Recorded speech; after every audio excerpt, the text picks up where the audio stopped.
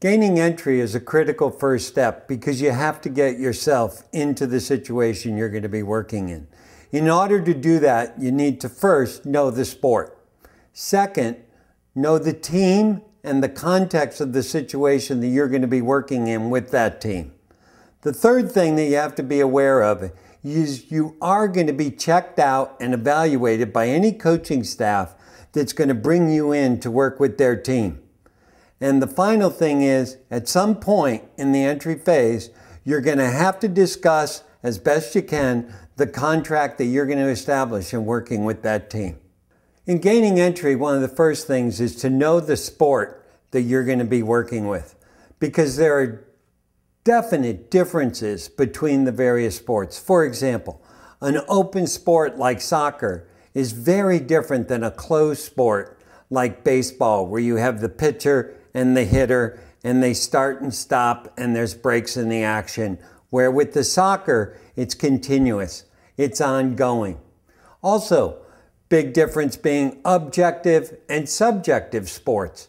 Sports where time, clock, swimming, track and field, versus subjective sports, figure skating, gymnastics, when you get that judge involved. Whole different environment, whole different set of issues that you're dealing with. Contact versus non-contact sports. Big difference there. Taking the constant abuse. You look at a game like rugby, where you're dealing with the aerobic aspect of the sport, but also the constant contact and the beating down that goes with it, versus a non-contact sport like bowling.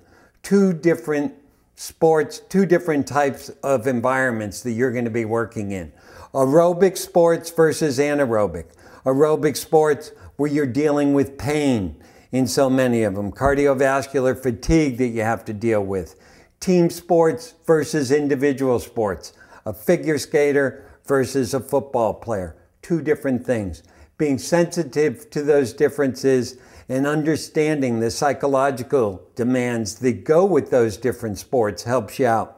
One sport that I have found has been very unique when I started with water polo. It was very interesting because water polo involves three sports. It involves swimming, it involves wrestling, and it involves basketball, the passing, receiving skills that are involved there.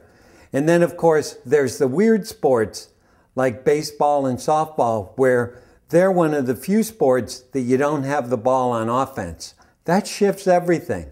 And understanding those subtle differences will help you be sensitive to what those athletes are dealing with. Another thing that goes with knowing your sports are knowing the subcultures of the sport, the cultural context that they perform in. That's helped me so much. Looking at the country club environment that you find with golf and tennis versus the dugout in baseball, the locker room in football, those are two different environments that you're dealing with. And understanding that culture is very important.